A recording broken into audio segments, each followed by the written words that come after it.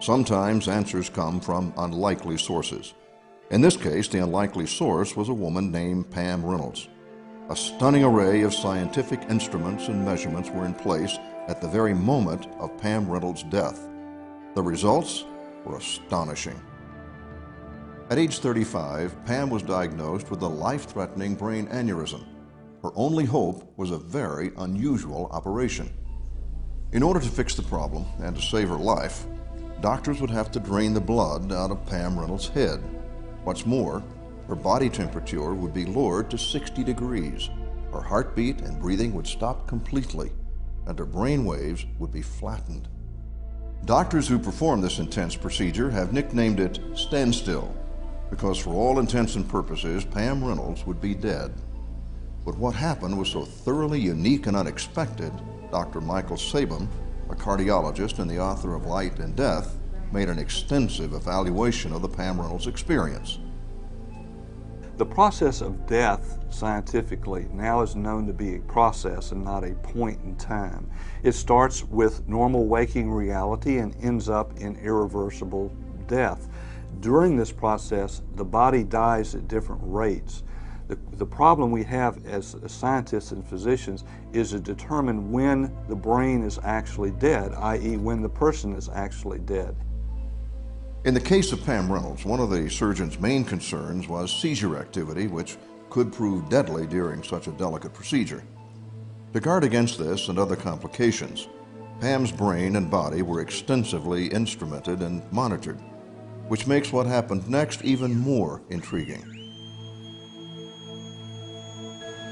Pam told the doctors she left her body and became a spectator to what they were doing to her body. Later, she was able to describe people, procedures, and even medical instruments she could not possibly have seen. Pam Reynolds had a very deep near-death experience at the time that she had documented no brainwave activity, no brainstem activity, and actually the blood had been physically drained from her head at the time. So this eliminates the possibility that this was a seizure phenomenon, because during her experience she had no seizure activity on the EEG.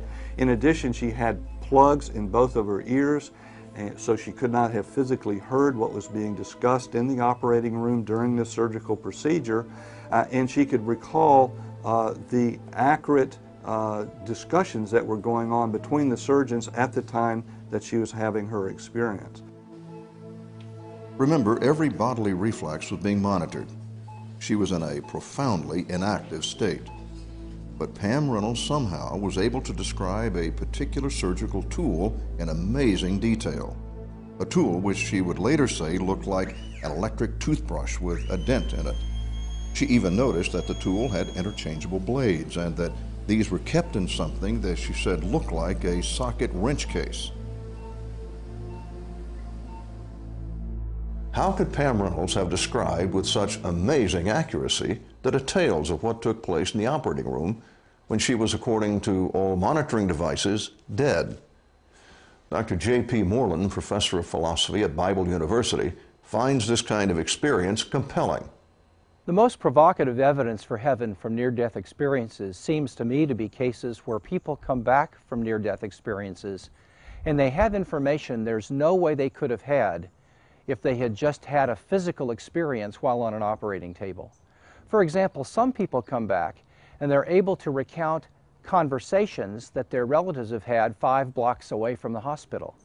In other occasions, people have actually had experiences of objects on the hospital roof or somewhere else, where when people go to investigate whether those experiences were real, they see the objects just as the people saw them. In other occasions, people have met dead relatives that died about the same time the person died in the near-death experience. And they came back and reported the death of a relative that no one there in the operating room knew about. Now, this provides pretty strong evidence that something more is going on than just a lack of oxygen to the brain.